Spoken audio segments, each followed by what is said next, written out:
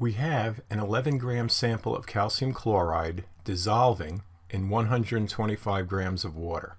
So our total mass is going to be 136. You have to add both of them, conservation of matter.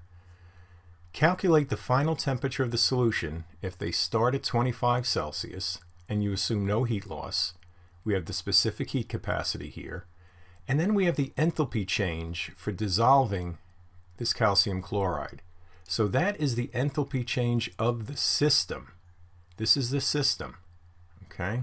And you give the hint here, what is the enthalpy change in the surroundings?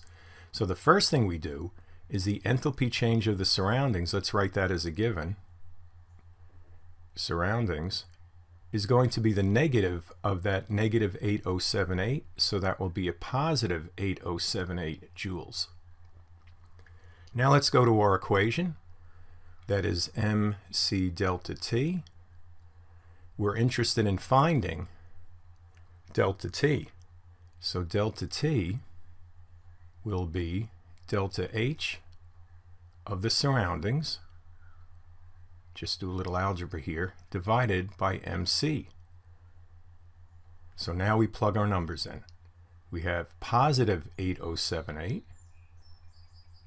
Kind of missed the 8 there. There we go. Divided by the mass. Use the total mass. 11 plus 125. That's 136. I'm sorry I'm leaving the units out here, kind of running out of room. But if you use the proper units and numbers here, it'll all work out quite nicely. We put in C, 4.184. And we find that delta T is a positive 14.2, so that's the answer. No, it's not. That's delta T. What did we start at? We started at 25. So to find our final temperature, we have to take the initial, which is 25, plus the change, 14.2, and what do we get?